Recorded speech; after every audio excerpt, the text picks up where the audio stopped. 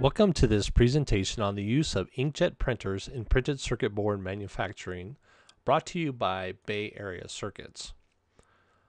As improvements in digital technology have happened, so have the advances for digital fabrication. What is digital fabrication? An example would be 3D printing. With 3D printing, you can print almost anything you can imagine using a computer and a 3D printer. What used to take days or weeks to manufacture can now be printed in a matter of minutes. That is digital fabrication. There has long been efforts to replace the typical lithographic process of printing printed circuit boards. One such advancement is LDI, laser direct imaging. LDI replaces the normal photo expose process and provides extremely fine line capability that is often required with today's technology. The challenge is that the cost of an LDI unit is upwards of $1 million. The lower entry costs and to improve the fabrication process, inkjet printing has been explored as a possible option.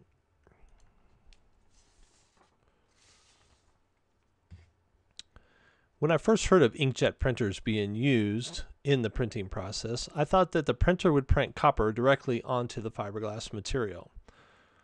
While this is something that is being researched and tested, it is not the typical application of using an inkjet printer in the manufacturing process. Though it would be great for the hobbyist or prototyping engineer to be able to do that. Then you would have a process similar to what you would do with a 3D printer today, an instant inkjet circuit. One option that is close is a piece of equipment similar to a CNC machine which cuts the pattern into the copper-clad material. Essentially, it mechanically etches the unwanted copper off the board. The cost is reasonable for the equipment, and this would allow for quick, rough prototypes, though not a large-scale commercial option.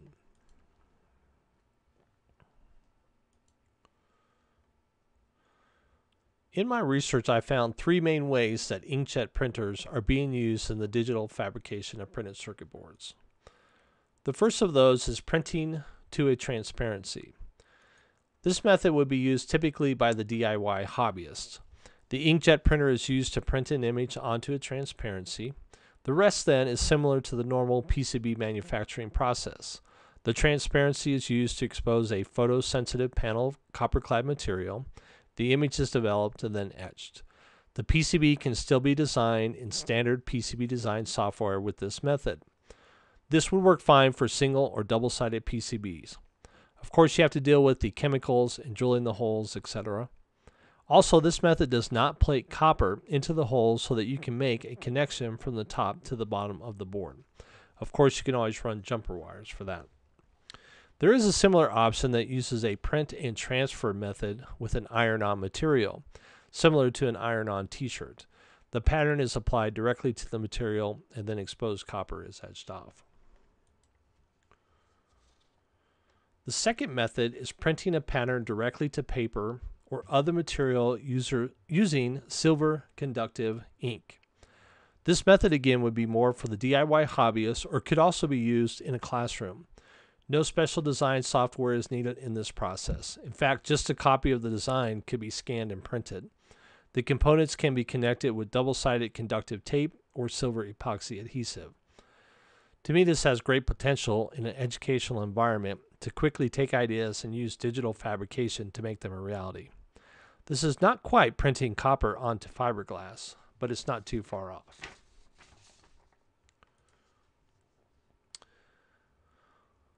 The third method is printing a pattern with specialized ink directly to a bare copper panel. There are some hobbyists that have done this and are using this method already. However, this is the ideal application for how the digital fabrication process will be used for manufacturing printed circuit boards on a commercial level. How does this process work? First, the basic steps used now to apply an image to a copper panel works as follows. A photo plot of the pattern is printed. Copper-clad material covered with photosensitive dry film is then exposed with the photo plot to expose the film. The film is developed, the exposed copper is etched off, and the remaining film is chemically removed. The inkjet printing process would look more like this. The print pattern is printed directly to the copper-clad material. Exposed copper is etched off, and the remaining ink is chemically removed. Just looking at the two processes, you can see there are a number of benefits. First of all, speed. Fewer steps in the process means you can accomplish the task much faster. Of course, the time it takes to print the pattern onto a panel may not be as fast as just exposing it for a few seconds. This will be a key factor in the success of this technology being widely used. Cost. Inkjet printers are fairly cheap. You eliminate the need for printing and storing photo plots of the PCBs, and fewer chemicals are needed. Waste. Use less materials by eliminating the dry film that is mostly wasted in the process, as well as having the old photo plots stored. Registration. There is potential that using a printing method would improve the copper patterns. This could increase the overall quality and allow for finer lines and features than the current process. After the copper panels are etched, the normal PCB manufacturing process continues. So, is inkjet printing of printed circuit boards the future of digital fabrication? I think that still remains to be seen, but it's definitely interesting. We'd love to hear your comments and questions about it. Please subscribe, like, and comment on our page here, and visit our website at bayareacircuits.com.